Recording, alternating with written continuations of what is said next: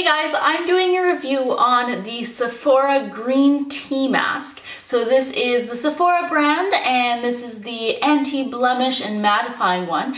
The Sephora has quite a few different types and I did one on the pearl one, it's like a brightening one, and I'll put the link to that below. But I wanted to try this one, so I actually got this at Sephora a long time ago, like months and months ago, but I'm finally doing the review. I finally used it. So these ones retail for $6 US, or up here in Canada they're $8. So it is on the pricier side for a single-use cloth mask. But I wanted to give it a try. I do have oily skin and, you know, I'm always looking for a nice pick-me-up, and if it really works, then it would be worth it. And it's not something you use every day either. It's kind of, yeah, a once in a few months treat, in my opinion. So this one, they say it's supposed to effectively absorb excess sebum, reduces the appearance of skin imperfections, and then, yeah, it kind of gives a matte finish to your face, and it's supposed to reduce the appearance of pores and blemishes and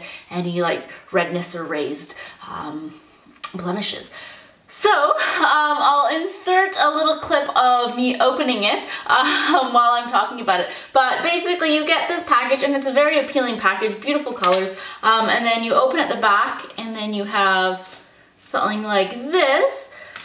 And you apply it to clean, dry face and leave it on for about 15 to 20 minutes. So I put it on right before I went in the bath, relaxed, watched some TV in the bathtub, and let it do its thing. So you take it out and this is what it looks like. And as you can see, it was quite liquid. There's a lot of excess liquid on the face mask, which I wasn't expecting.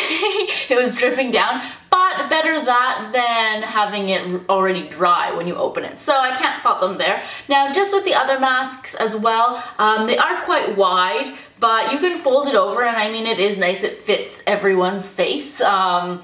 It'd be worse, again, if it was too small, if you have a rounder face. So I put it on my face. It smells interesting. I think, well, I personally don't like green tea, so I think it does smell like green tea. I think in my mind, even though I knew it was green tea, I was thinking, oh, like tea tree, so I was expecting that nice fresh eucalyptus scent. So obviously when I smelled it, I was like, oh right, it's green tea. So I put it on my face, didn't notice any tingling, no anything else, and even in the bath, then it wasn't dripping down my face. It definitely was wet, but yeah, it wasn't, even if I would have been out and about, it would have been fine. The only thing is, I think because I had to fold the sides over, it did have a lot of excess on the edges, so if I were to wear it and try to do something, it probably would have fallen off, but I was laying back, so it didn't really matter.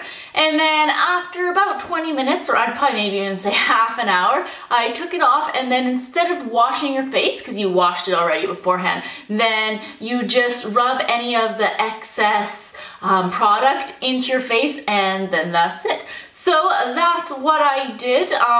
When it did dry, I noticed that it felt a little tacky.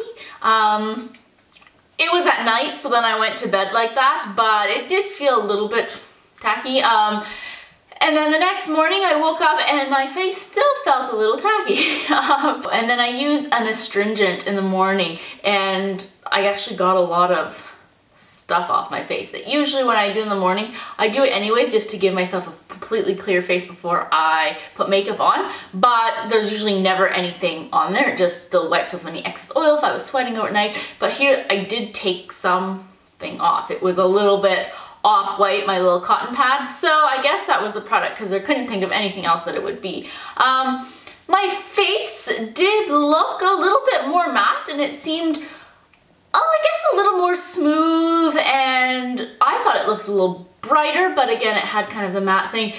I wasn't in the middle of any like huge breakouts anyways, so I don't really know if it minimized the appearance of it.